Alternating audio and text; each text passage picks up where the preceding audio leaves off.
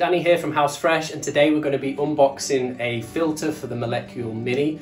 We first tested this device in late 2021 and it was really bad at removing particles from the air, made a load of sound and was really expensive. So we haven't really thought about it since then, and I even opened up the filter to see what technology it was using and ended up breaking the filter. So I haven't been able to touch the device since then.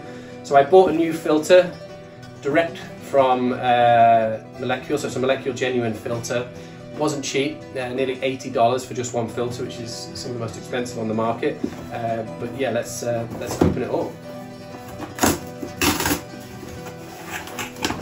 As I mentioned, it has its own type of technology that's different, but similar to HEPA, it does come in a bag, a sealed plastic bag. So I assume the same reason why you wouldn't want to have it without. Certainly looks like it's worth the $70. It feels well made, lots of nice plastic on the top.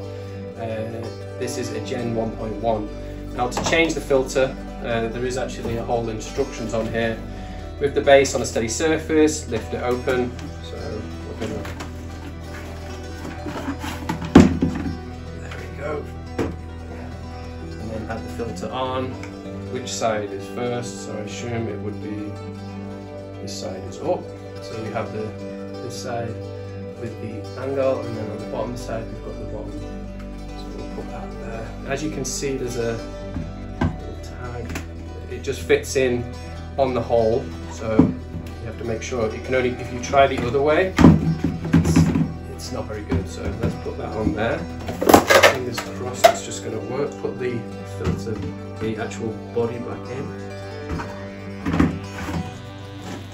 and then we should align the logo on the shell. Yeah, push down, turn to click, feel the snap. I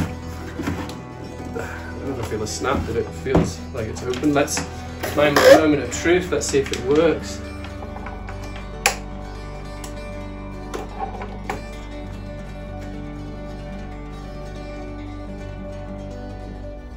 Okay, we've got some loading screens.